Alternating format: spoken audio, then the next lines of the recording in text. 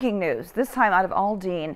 Two teens were shot overnight while they were hanging out at a park. This happened at 10 last night on Casa Grande Drive, just off the North Freeway. According to Houston police, the teens say they heard the gunfire from a distance. Then they were hit.